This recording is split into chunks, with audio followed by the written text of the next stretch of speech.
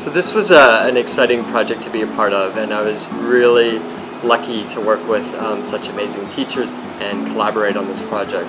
And so the exciting part for me was the digital fabrication part and bringing the coding aspect into the project. So digital fabrication or CAD design is a new kind of emerging technology that's now been introduced into schools. It's a very important skill, and basically it's computer-aided design, where students will create a design, a 3D design on an iPad or a laptop, and then take that design and then produce a physical artifact, which can be a 3D printer or a laser cutter, fostering opportunities for students to see the connections between math and coding was very exciting.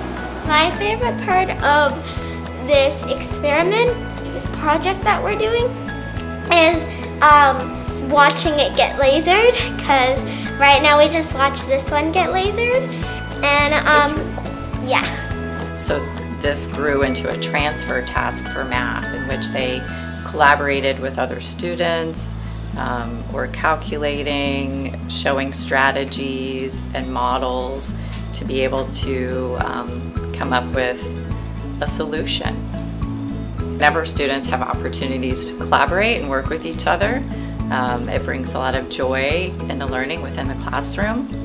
And there was a lot of excitement around the actual doing and having that ownership of the project in that space. You got to create whatever you wanted to, and nobody was telling you what to do, and you could just make whatever you wanted. It was fun. I've done coding for schoolwork, but never to make a design, never.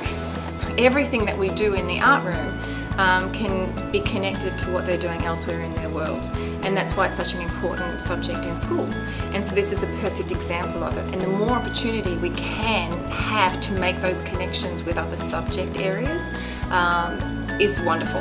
And see the students be working in this mathematical context and then coming down here and applying it to this creative context. It's all interwoven. It's such a simple act. They loved it. It was a wow factor that, oh my gosh, this looks so good.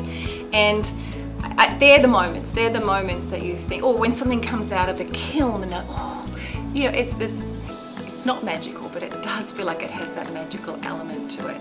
So that's always pretty satisfying.